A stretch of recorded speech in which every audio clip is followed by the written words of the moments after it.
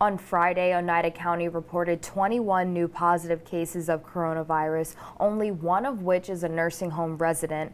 This brings the total to 1,324. There was one new COVID-19 related fatality. The total number of deaths is 85. 367 cases are active, 16 patients are hospitalized, 10 of which are nursing home residents, and 872 cases are resolved. There were several new potential public exposures, so for a full list of them, you can visit the county's website, ocgov.net. Also on Friday, the Herkimer County government Facebook page reported 4 new positive cases of coronavirus, the total now at 147. 8 cases are active, 1 patient is currently hospitalized, 4 people have passed away, and 135 patients have recovered.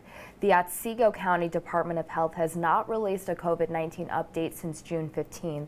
In the governor's daily address, he commended the community's effort in helping lower the infection rate. Today is the last day Cuomo will be doing a daily COVID-19 briefing. If anything happens that warrants more coverage, then the governor will provide more updates as needed. For more coronavirus updates, you can tune into our stations WUTR and WFXV. The next daily briefing will be Monday, June 22nd.